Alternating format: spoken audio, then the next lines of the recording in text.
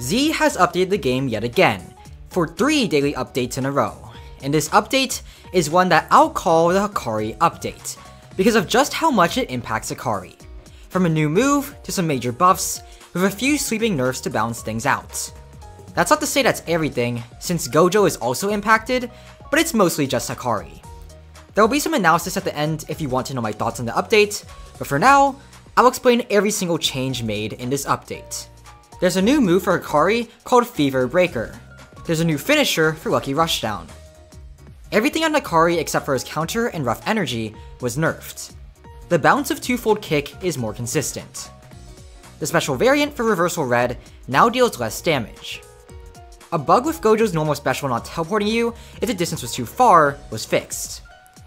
The hitbox for Lucky Volley was increased. A bug with Hakari's R special, teleporting you to some random spot on the map, was fixed. The startup for Overwhelming Luck was reduced. A bug where you couldn't travel through uncollatable walls was fixed. A bug where rapid punches didn't do the finisher was fixed. Finally, the duration for Pity Jackpot, aka the jackpot you get after 3 failed scenarios, was increased to 50 seconds, up from 40. Now it's time for analysis, and on that front, there's quite a bit to dig into. Let's start with Hakari's new move, since that's the most interesting of the bunch. Fever Breaker is a blockable kick that comes out practically as fast as Gojo's twofold kick. It's honestly useless for neutral, at least in my opinion, but it is pretty good for combos. I found from testing that you can turn your camera to reduce how much they get knocked back by a move, and I've been able to follow that up with reserve balls for some combo potential.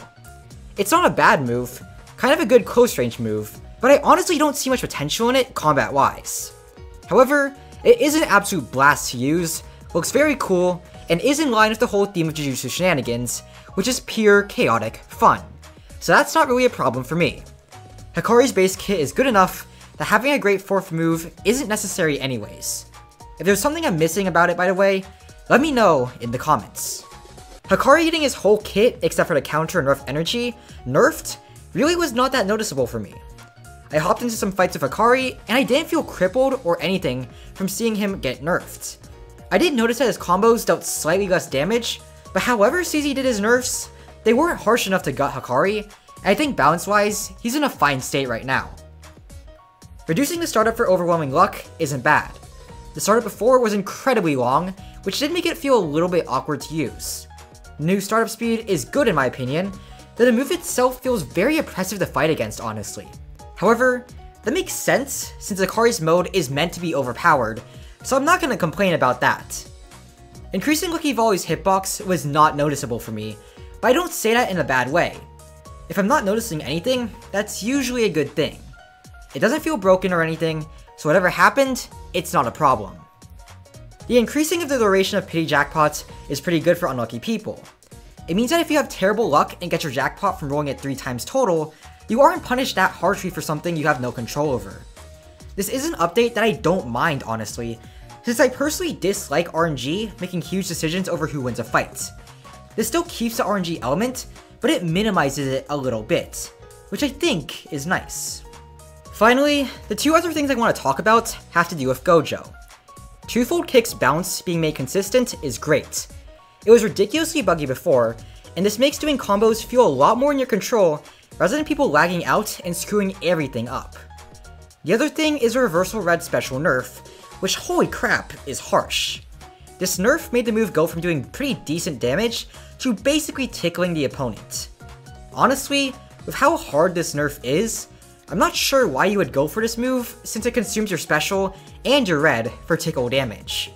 Might be a bit of an overstep in my opinion, but Gojo did deserve a nerf. I'm just not sure if this was a thing that should have been nerfed out of all the stuff he has, and also the extent feels a little bit too much. Overall, this update makes Hakari feel a lot more complete and takes the final steps towards turning him from an early access character into a finished one. He only needs one more awakening move and he'll be done, and I'm interested to see what CZ does for his final move. Since his awakening is based on rushdowning and knockbacks, it might be along those lines, but if CZ gives his awakening a combo extender, that would also make sense too. There's really nothing I can do to accurately predict what CZ might do with the final Hakari move, so we can only wait and see.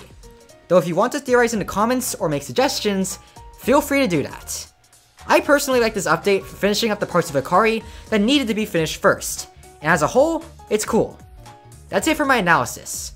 If you enjoyed watching this video, make sure to like and subscribe for more stuff like this, because it helps me yap about more Roblox games, and also lets you be notified of these yap sessions. I'm Noob Eternally, have a nice day, and leave any opinions you have about the update in the comments below. Bye.